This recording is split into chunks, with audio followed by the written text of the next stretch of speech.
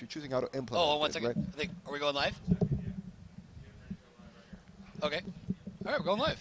We're going to do 15 seconds? Okay. We'll do an intro about our cloud native shows, and then we'll jump into the conversation with you. Just so you know, like, we're going to do something a little bit not related to this in the beginning, and then... I'll just sit here and do what you tell me. You sit there and... We're going live. We are live. We are live. All right. Well, hello. Hello, everybody. Welcome to Los Angeles.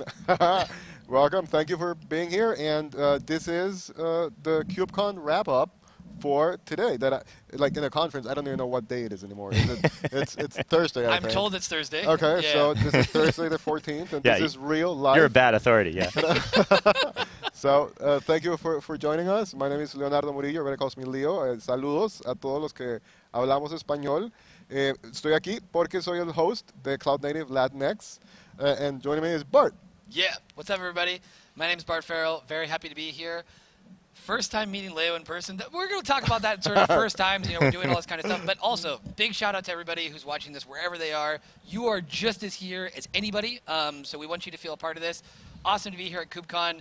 I have the good fortune of sitting on this stage right now with Leo and with Randy. But I also have the very good fortune of hosting Art as Code, a Cloud Native TV program. We talk about the intersection between creative stuff, whether it could be sculpture, cooking, video games, music, anything on that in that sort of area, and then also the tech side. And interestingly enough, these two wonderful humans that are on stage with me, both will be on the show, whether they like it or not at some point. Randy to talk about music, Leo to talk about good mentality, good meditation practices. So anyway, but we're not here to talk about that right now. All right. We may get to that later.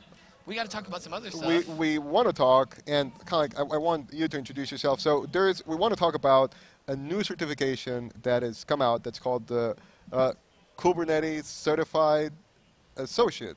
Is it correct? All right. Or so Kubernetes Cloud Native Certified Associate. Okay. Yeah, say it 10 times faster. That's right. It's the first question of the certification. If you can remember that, you're halfway there. Yep. So please introduce yourself and tell us a little bit as to what this certification is all about. Sure. So my name is Randy Abernathy, and I am a Cloud Native ambassador and big fan of the CNCF and all of the stuff that's going on there. We've been involved in the training efforts pretty much from the beginning and developing all the tests and stuff like that with the community. Obviously, we're just one small piece of the machinery. But watching the CKA and then the CKAD and then the CKA version 2 and there's a CKS and now this associate level kind of exam rollout, it's really kind of an interesting lightning rod for generating, you know, a focus on gathering specific knowledge about the cloud native environment and the space and, you know, the types of concepts that are important in cloud native. And at the end of the day, it's the first one of these that isn't a real hands-on, you know, kind of practical type of, you know, test. It's just multiple choice, but it's, you know, I don't want to belittle it either because it requires you to understand or at least be familiar with a lot of stuff that's, you know, going on in cloud native. And so it would be really perfect for anybody who's not a developer or not a, you know, an administrator, but somebody who's maybe an evangelist or in the marketing, Look you know. no further. You know, yeah. So yeah, let's sign up. Yeah. We'll be talking. Yeah. No, but just to get a little bit more context, Randy, can you just tell us? Okay, is this the first time you've written an exam? What's your background in training and stuff like that? Great. So I work at a small shop called RXM, and we're cloud native, totally cloud native focused training shop. And so we have curriculum that runs the gamut from, you know, Kubernetes operator development all the way to just the absolute basics, and then breadth that goes from Kafka to, you know, Druid and, you know, everything in the middle. So we're really all in that cloud native space. Things that are cloud native are what people look to us for. And then, you know, when it comes to developing certification, we were talking, you know, before we went live. I'm personally not always a big fan of certification. I think that it can channel, you know, people a little bit too much where the creativity, you know, pieces of it that you hold so dear are, you know, maybe squashed a little bit, and it makes people think that this prescriptive solution is the only way to go. But I think that there's a bunch of things that the CNCF and the Linux Foundation have done to mitigate the negatives and really beef up the positives. And for all of you, and we were kind of laughing because I was saying one of the big things is that it's a very practical exam if you're talking about the CKA, the CKAD, or the CKS, because it's hands-on. You have to do these things. If you pass that test, you can do these things, and that's really, really valuable. And we were also kind of talking about the fact that since Kubernetes is the basis of all of this cloud native stuff, and we kind of as a community agreed to build everything around that, then having a basic level of CKA kind of administrator knowledge is a pretty reasonable thing to set out. And I think because a lot of the HR people, they don't have any ability to know whether the folks they're interviewing are actually qualified at any level. And a lot of companies are adopting, and they're looking for help. Like, how do I know that I'm hiring 5 people who can actually administer Kubernetes? And while the CKA is an entry level, kind of, sort of effort, it's better than zip, right? I mean, you know that these people have actually studied hard, taken this test and passed it, and they understand the basics, and they're a platform that you can build on. And so I think that while the the associate exam is in fact multiple choice, by the same token, it's going to be challenging for people because it covers this cloud native space. And I don't know if you've looked at the latest cloud native map of projects. Yeah, the landscape thing is an eye chart at this point, and it's an awesome. I love the landscape. Everybody loves to beat it up because it's got so much stuff on it, but it's an amazing tool, right? Databases have lots of things in them. It's a database, and it's a really useful one. It's interesting because I think that there is a huge talent problem in the industry. Like every time that I talk to executives and organizations, they're all struggling to find talent across kind of like this limited pool, right? I think this type of tool, like this new certification, also enables access to new people to the ecosystem, because if you think about CKA and CKAD and even CKS, right, I think the barrier of entry is huge. You have to be already a practitioner, right? Yeah. But this type of exam works for anybody that is looking to get started, and I think it's going to promote the growth of kind of like the total pool of candidates, of talent that is going to be available to organizations. Right? In terms of when we talk about diversity, inclusion, outreach, getting more young people involved, all those things, and also, once again, as you rightfully mentioned, like for folks that are perhaps on the non-technical side, that. Because I'm not going to lie, as someone who is on the non-technical side, it's absolutely, in my case, terrifying of thinking I'm going to get called out for not being, a high-level practitioner. And so I think we're going to see the dissipation of some of the imposter syndrome that a lot of folks have suffered from. Yeah. And encouraging other people to participate even more in the CNCF. I'm a big proponent of that. Is like, you do not have to be a super mega expert to get involved in the CNCF. What you have to be is a nice person who's willing to learn. Like that's, like I think that's. Isn't that awesome? I mean, that's what's so cool about the CNCF and this whole community. And if people don't understand that fully, please reach out, and I would be more than happy to jump on a call and talk about it, because I really, really do believe that, and I want everybody to be able to experience that in any way, shape, or form. Now, a little bit more on the concrete side regarding the exam. How many questions are we talking about? Preparation time? What do we got on that? Well, I think there's a lot of early data. There's a beta exam that's running right now, so we're kind of not fully baked yet. But the beta is going to run, and I think they're going to have 400 people take it, and then they're going to look at the results, and then we'll get the final cake at the end of the baking. But probably in the handle of I think somewhere around 50. I shouldn't make any statements there. Yeah, something like that, and maybe in the handle of an hour or something like that. Can people sign up for the beta at this point, or how? So yeah, they're I don't know if it's offered to everybody out there, or if just specific individuals who are going to provide lots of feedback. But yeah, there was 400 slots, and those are being filled. Yeah, I'll I'm sorry I didn't come as prepared with the data as I could have. But We'll forgive you, Randy. yeah, we can maybe follow up in some notes on in the online side of things. But yeah, the idea would be that those people taking that first round, because I don't know if you know this, but the first CKA was 4 hours. And it was crushing. Wow. Yeah. 4 hours. And there weren't a lot of us that took the 4-hour version. Most of them are dead now. And then there was a 3-hour version, and now we're down to like 2 hours. And it's because the psychometricians have really boiled it down to the point where they've said, hey, you look at what you're going to extract about the person's capacity to have mastery in this subject in 2 hours, and then what incremental extra value you're going to add to that precision in the 3rd hour, and it's more or less meaningless.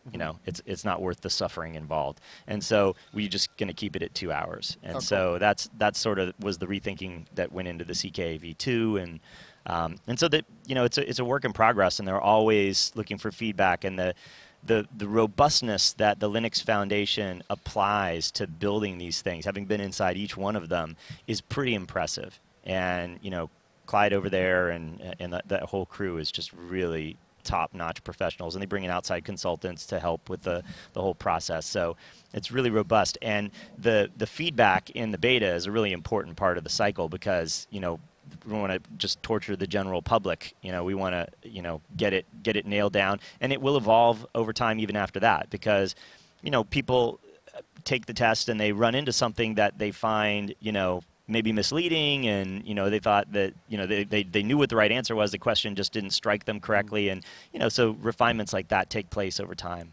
Is there a timeline for it to get out of beta and kind of reach general availability? I believe they said by the end of the year. By the end of the year? I keep looking at Mark to see if he can help me out, but Soon and no love coming back. Yeah. Soon and very soon, we can agree on that. Yeah.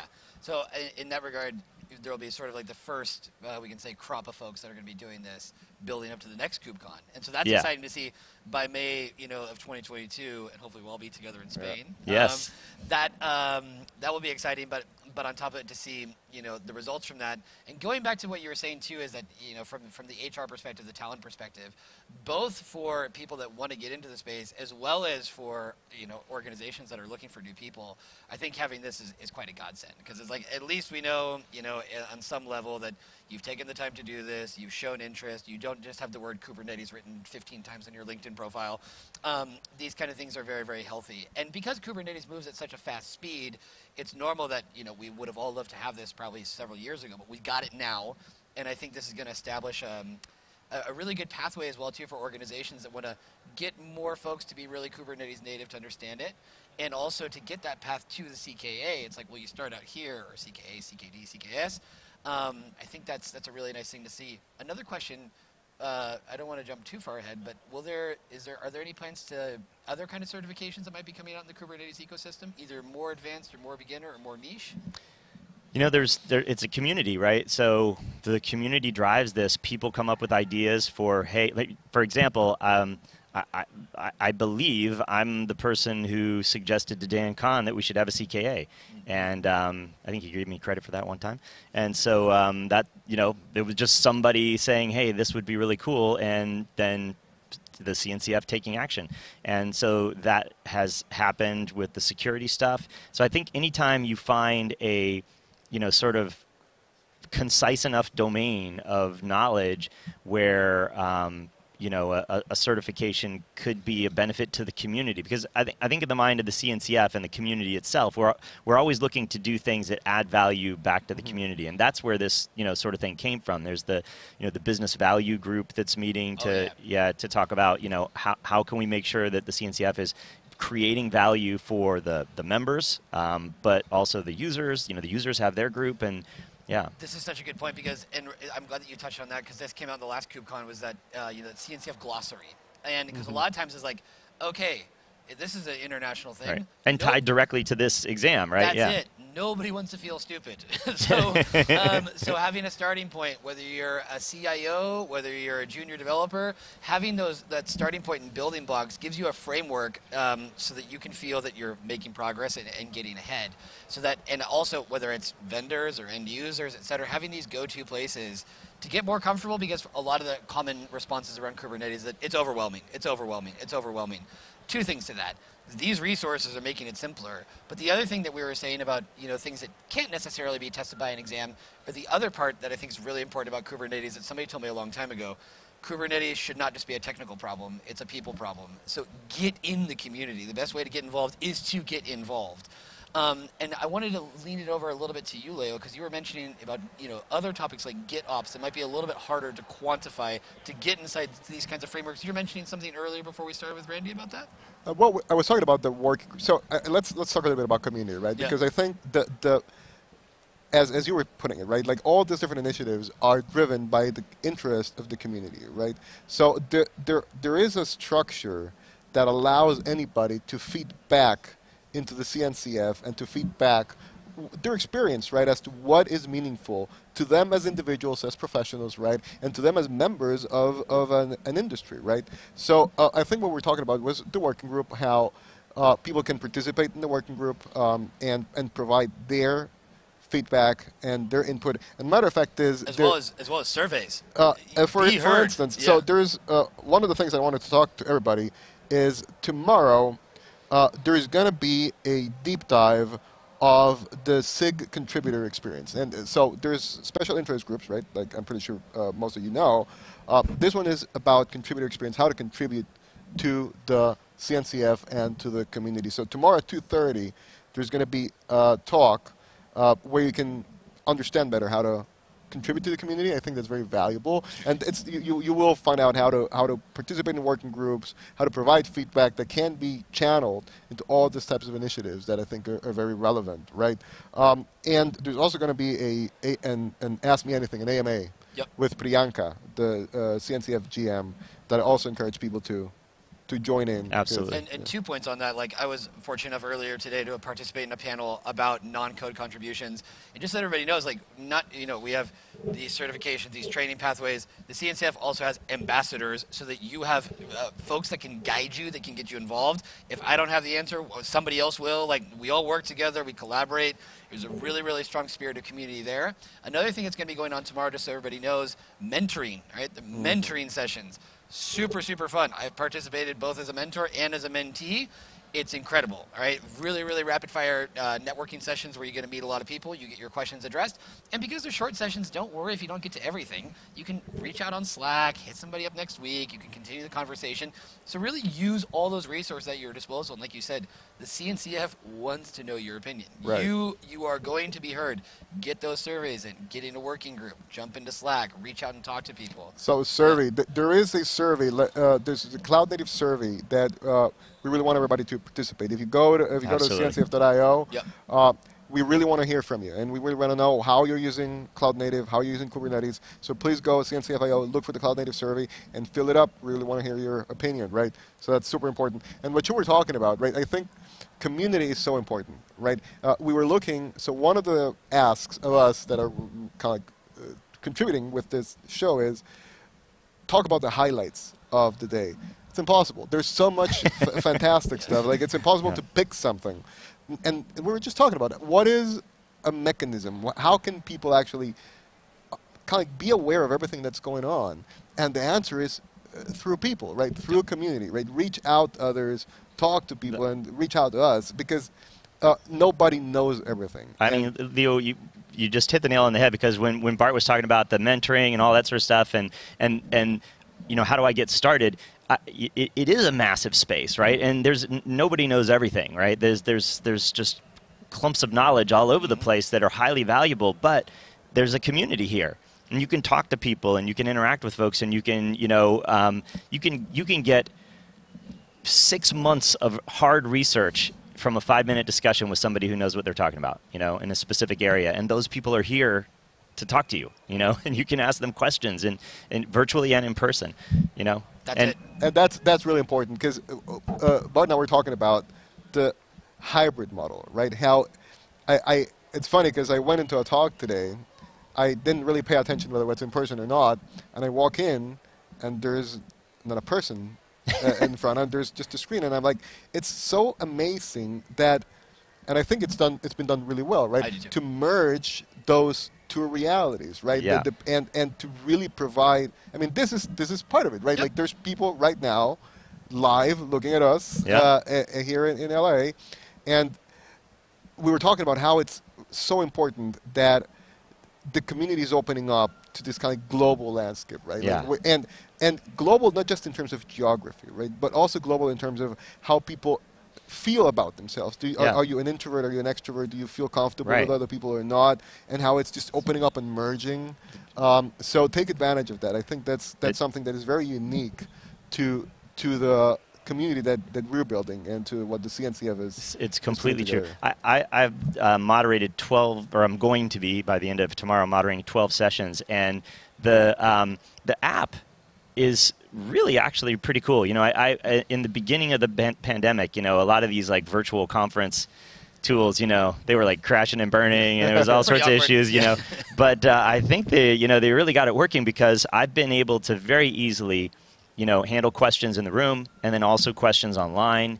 And, you know, people are asking a lot of questions online, and I love the fact that people can vote, right? So you can, you know, it makes my life easier. If there's 20 questions there, you know, I'm going to take the ones with the highest votes, because those are the ones that most people are interested in. So it's self-selecting, right? I mean, you really can participate, right? You're controlling me. I just look at what you guys tell me you want to, you know, have asked, and we ask the folks those questions. Yeah. No, I think it's a great point. So, and once again, is because, like you said, we have introverts, we have extroverts, we have people with varying levels of language abilities, people that speak different languages, which is also one of the beauties of this, is that you can be connected to people from all over the world, and it is one of the most amazing things that the CNCF provides, is the opportunity to learn, to break down your own culture, question your own ideas, interact with people from other places that teach you how they solve problems and how they approach this kind of stuff.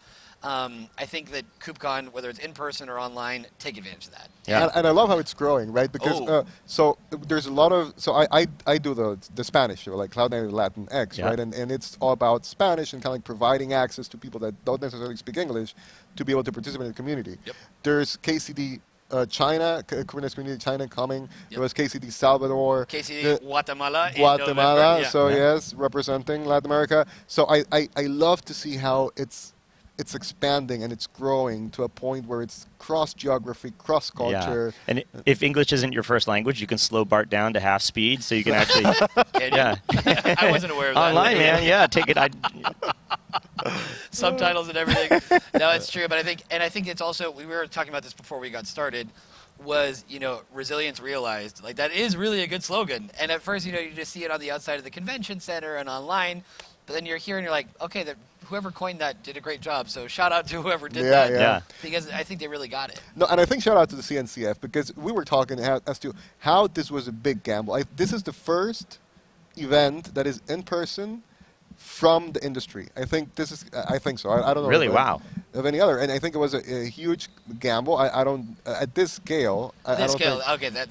I don't think there's been kind of like others that have attempted to kind of invigorate and redo this live experience. Yeah. And they went all in, and I think it talks a lot to the experience of the kind of the underlying ethos of the CNCF, right? Being the first one out there, kind of trying things out, opening up to the community. So I think, like, to the CNCF, Priyanka, Bill, everybody, awesome. Like, it's been a phenomenal work. I was in a gRPC talk, and they were turning people away. Wow. I never thought I was going to see that at this show, but, you know. Yeah. All right. So, and I think that says a lot. Once again, slogan resilience realized is that this step needed to be taken. It's being taken, but it's being taken not at the expense of the folks who can't travel here. You know, like Europeans can't travel to the U.S. until November. Lots of other folks from other countries weren't able to come. But you're still a part of this. Yeah. All of you are still a part of this. I feel it. Like, your presence is just as active as anybody else is. Yeah. And I think anyway, I completely agree. Huge shout out to CNCF. Yeah, awesome. Kubernetes is a resilient platform, but the community's 10 times more resilient. Oh, that's beautiful. And self-healing. Indeed. Indeed.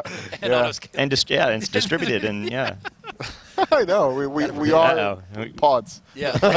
We've gone down a rabbit hole here. All right, cool. So I think other stuff that we want to highlight. How are we doing time? I was just checking. I think we're good. I think we're good. All right. Yeah. So right after this show, there's going to be an online happy hour with Priyanka. So stick around once we're done, because there's going to be stuff going on. And I want to kind of change gears here a little bit and talk about mental health. Oh, yeah. And matter of fact, I think there's a good segue here, because we were just talking to a good friend of mine, and he was talking to us about his son, how he's like this very social person, and how being able to have this type of experience again is reinvigorating, right? It provides health. Totally. Bart was on a talk this morning on mental health. So tell us, what did you learn about mental health? Well, I think Julius Simon did a great job addressing this issue. And also it's funny because it was mentioned by Bob Duffy in his, maybe I'm getting his name wrong. The guy from Expedia, he gave a talk, and he was talking about the importance of listening when it comes to end users. And also in Julius' talk just made me reflect about how, there have been many challenges with COVID and many learnings. And one of them is knowing how, in order to be able to listen to others, I think you have to know how to listen to yourself, or I certainly think they're complementary. And we've all been through, I think it's fair to say that we've all been through difficult times. And also, again, going back to the slogan of Resilience Realized, that acknowledging vulnerability, I think, is a part of the path to resilience, of understanding that you're going to have moments that are going to be rough, and you need to have the emotional vocabulary to be able to get that stuff out there. Unfortunately, a lot of that is loaded with privilege, because for financial reasons, for cultural reasons, for lots of different things. And I'll be the first one to admit it. It took me too long to realize going into the pandemic, or once the pandemic was in full swing, that I probably need some therapy, or I need to go back. But it took long, but I finally did it, and I'm really glad that I did, and I encourage lots of other folks out there as well. That's also part of the CNCF. You have a space where you can talk to people about this stuff, and people are here to support you. So I think specifically the point today was about burnout, but I think burnout can happen in many ways. And you have to be conscious that it's something that is going to happen in your organization, or could happen. So what are the red flags? What are the warning signs? How can I really generate a culture? And it's up to each organization to decide how to do that. We could probably talk about how that works in each one of our organizations. But I think I'm really grateful that topic was present today. And I have no doubt that it will continue to be present in future KubeCons and other conversations that we're having. But I think that if you're not having these conversations in your organization, reach out to your talent, culture, people, directors, leadership, and get those conversations on the table. And I think that's really important, because one thing that, at least personally, happens to me, I usually don't realize burnout until it's too late. And so those red flags maybe are not even visible, even to you, until you're getting to a point where it's critical, right? But I think that's also keeping kind of this idea of community present, right?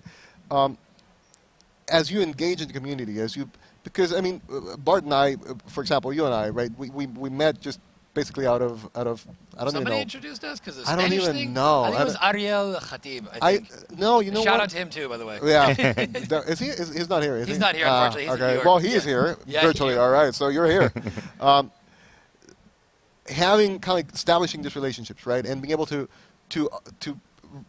be empathetic to one another, right? It allows us to be able to kind of pick up on those cues, right, and promote that conversation to happen. Because a lot of the times you don't even know you're struggling, you don't even know you're suffering, right? But through communication, through interaction, giving space. Then it starts to come out, right?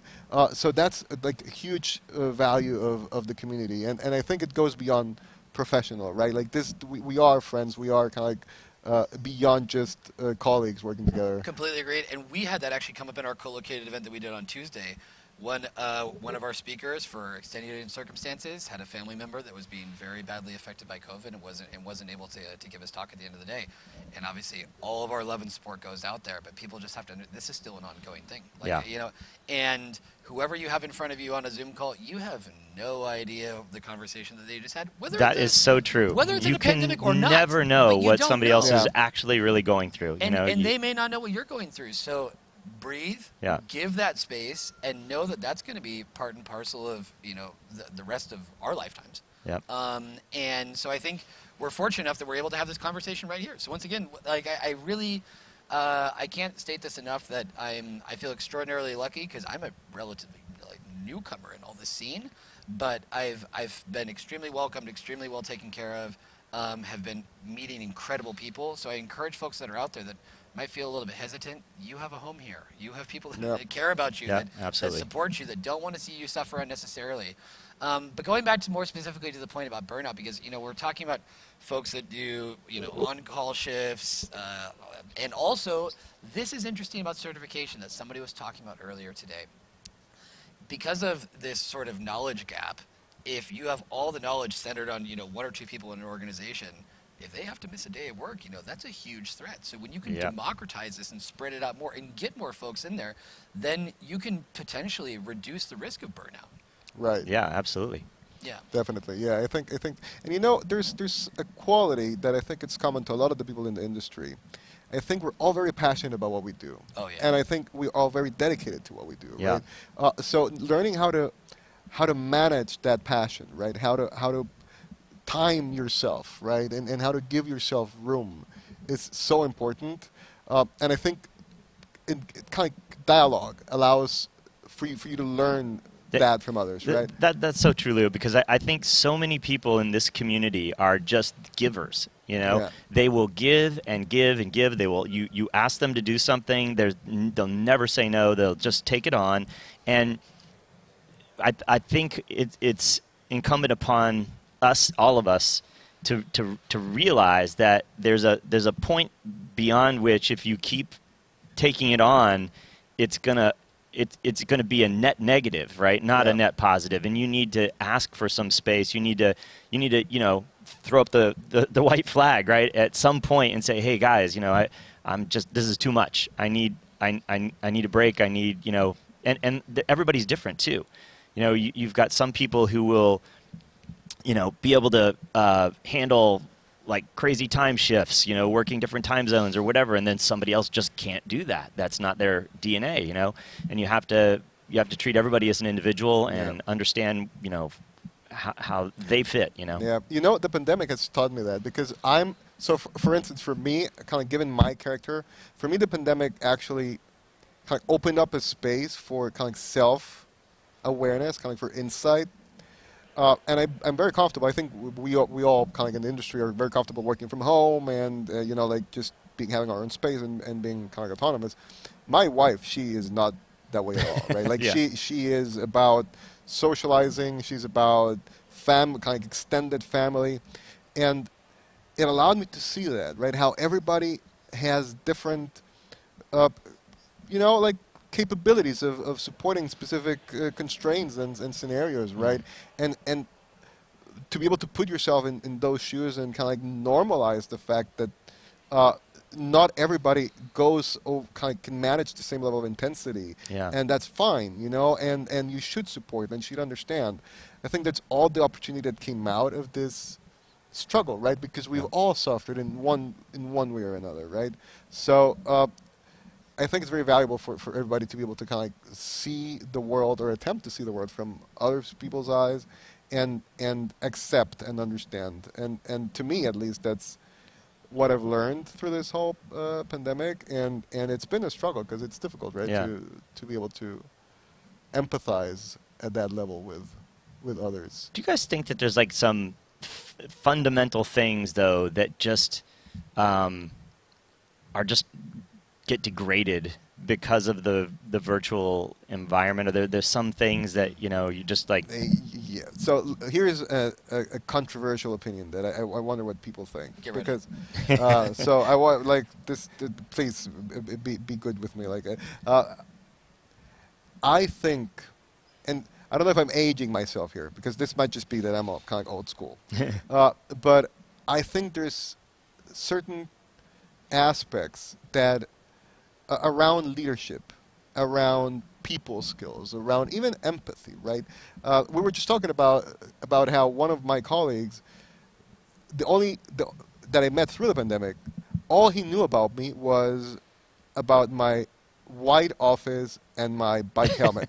Right. That's kind of like the whole perspective that he had on me, right? Leo. And that's the frame, Leo. That's but there's a lot more to me than that. Not much. I try to have some more.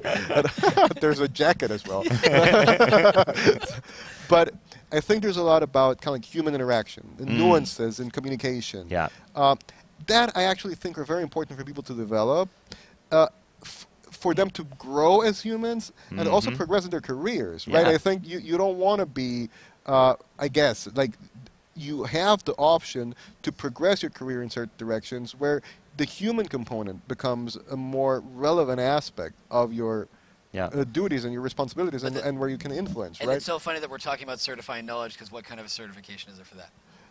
There isn't. There isn't. And Yeah. I There think isn't. But we all know that those skills are super important. they're super important, and that's one thing that, particularly for kind of like people that are starting up in this industry, Yeah. I think it's very important for them to hear from, I guess, older people in the industry, right?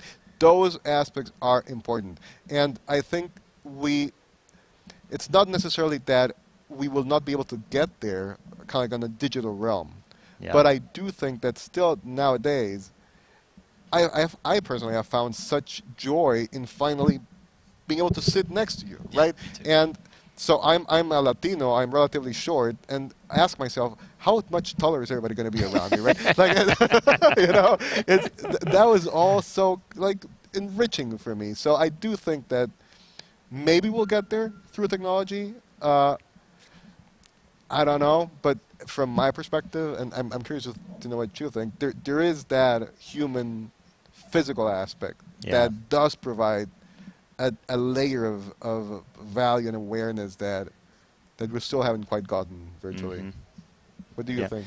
Well, like I have like just two very clear tactical examples. When I'm coding, I just headphones, music, tune out the world, and focus, right? And that's when I get the most done. And so it's great virtual, isolation. I can just mute everything and just go.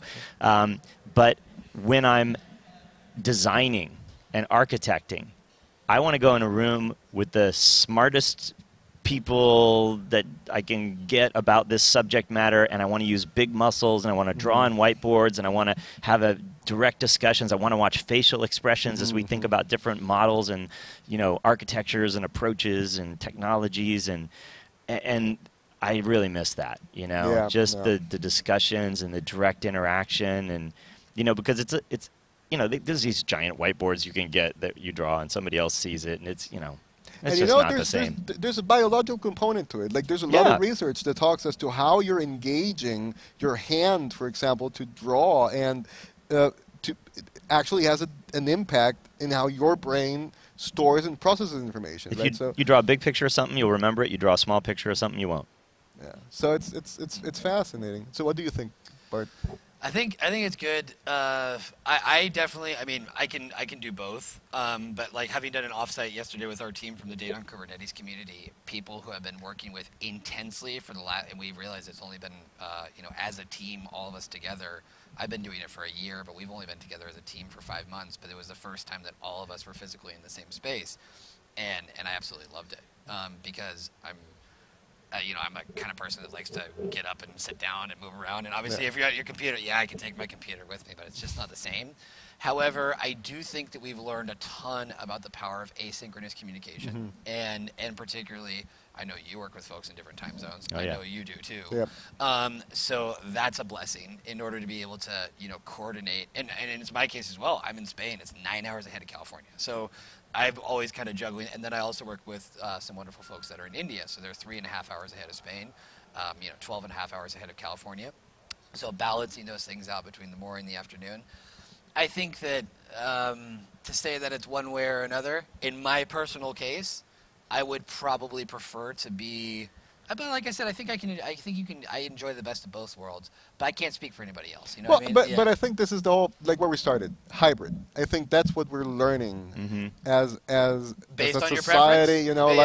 There's everybody's unique, and everybody's going to need a different combination to kind of get the most out of themselves, right? So I think that's what we're building, right? What we're learning at this point. Yeah. So if we took a temperature, right? How many days a week in the office with all the other people around you, and how many days a week at home from your virtual environment, Bart? That's a super good question. And actually, because in a company that I was working at previously, like with because in Spain they started letting folks go back to the office like relatively early, and so I think I would say maybe 2 days in, 3 days out. That's deal. yeah. Okay. I have 3 kids. Oh. I need to be out of the house. Live 7 days out. So I need to be out of the house Yeah. all the time. But Yeah, you can't pit 7. Yeah.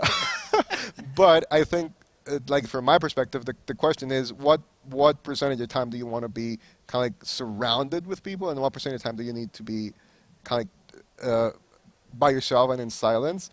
And what I really want is I want freedom to choose at all times, because as you pointed out, right, like Yeah. my job is always juggling hands-on work, from strategy, from kind of like client meetings, and so there's all this variety, right? I want to be able to have access to different environments where I can satisfy that on demand. And I think that's, from my perspective, for organizations that are looking to reestablish offices or headquarters or kind of whatever they want to call it, like actual in-person locations, providing their teams with that availability of experience on demand to satisfy the different constraints of kind of like sensorial influence that they want to have is ideal. So yeah, I need to be out of the house, but I probably would say I would like to have more time to do hands-on work kind of like in isolation than I have, but just because of the nature of my role, that is a lot about kind of like talking to clients and Yeah. kind of solving problems. So we can take care of Bart with Kubernetes Scheduler 1.0, but you're going to need some plugins.